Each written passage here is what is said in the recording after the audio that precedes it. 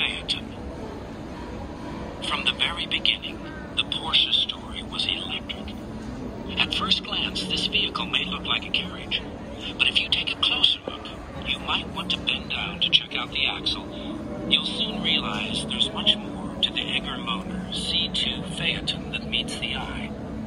Because what you're looking at here is the oldest surviving design by Ferdinand Porsche. This electric vehicle dates back to the century before last. Yet the idea of mobility becoming electric couldn't be more cutting edge.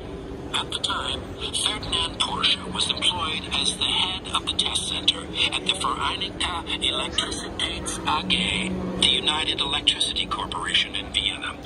His great career in automobile manufacturing began with an inquiry from the coach-building firm of Lohner. Ferdinand Porsche built the engine and the chassis. Aged 23 at the time, the young inventor refused to be intimidated by any obstacles in his path. The Phaeton, built with significant input from Porsche, had an astonishing range of 80 kilometers, almost 50 miles.